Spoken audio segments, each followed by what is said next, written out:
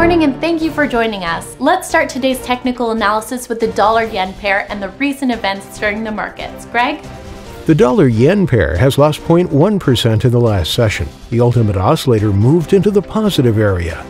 Bitcoin has lost 1.5% in the last session. The stochastic RSI plunged into the oversold area. The price of gold has gained 2.5% in the last two sessions. Stochastic has bounced upwards into the overbought zone.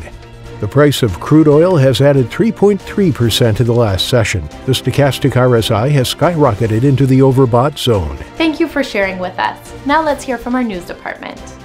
A revival in technology shares alongside budding optimism about the global recovery pushed the S&P 500 past 4,000 points for the first time as it rallied as much as 0.7%.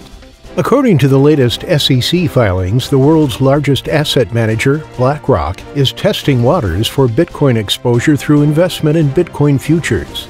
The pound eased against the euro, taking a breather after its strongest first quarter since 2015, while market participants remain bullish on the pound for the coming months.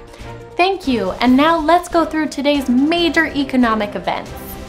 The U.S. non-farm payrolls will be released at 12:30 GMT. The U.S. average hourly earnings at 12:30 GMT, the U.S. labor force participation rate at 12:30 GMT. The U.S. unemployment rate will be released at 12:30 GMT. Japan's CFTC, JPY, NC net positions at 19:30 GMT. The UK's CFTC, GBP, NC net positions at 19:30 GMT.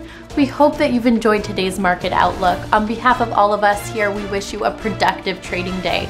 Be sure to join our next review for the latest news and events from the financial markets.